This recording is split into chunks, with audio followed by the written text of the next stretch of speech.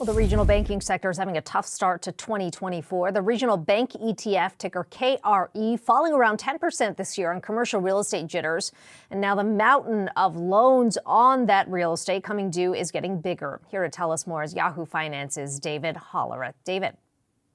Kiko, CRE was a worry for real estate and bank investors for much of last year. And those concerns of weakness have obviously become a little bit louder in recent weeks.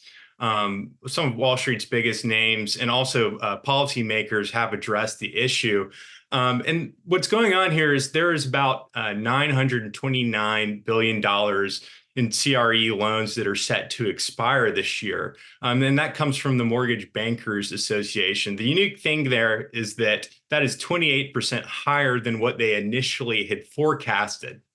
So what's going on here is essentially how banks have been able to stave off CRE losses at this point, is that they've been able to push back or work out their loans with borrowers. And in many cases, this looks like a tried and true strategy that banks have used, just what's sort of known as pretend and extend.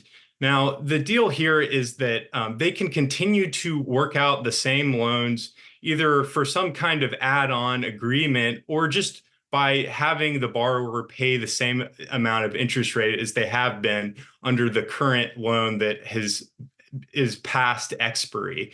And this is obviously a point where, banks will lose money. They leave money on the table by not having borrowers refinance, but they obviously get to avoid and insulate their balance sheets in a way from having to mark down their loans and in a worst case scenario having to have borrower default. So that is in some ways why banks have been able to insulate themselves from these higher property value losses we've seen in sort of the commercial mortgage-backed securities market. David, you mentioned pretend and extend. I mean, how long can banks continue to extend those loan expiration dates?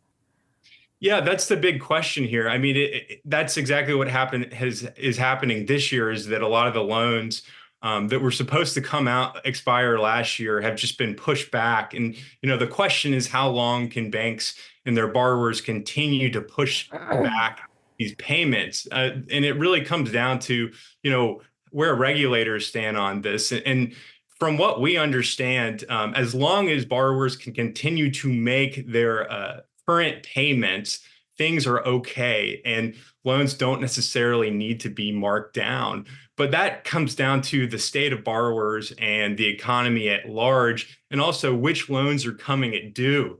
So banks in general hold about half of the loans that are coming due this year. And of that total, as far as what those loans are tied to, 12% are to multifamily, about 25% maturing are to office space, and about 38% are to hotels. So it's really going to come down to how those borrowers' cash flow looks over the coming year.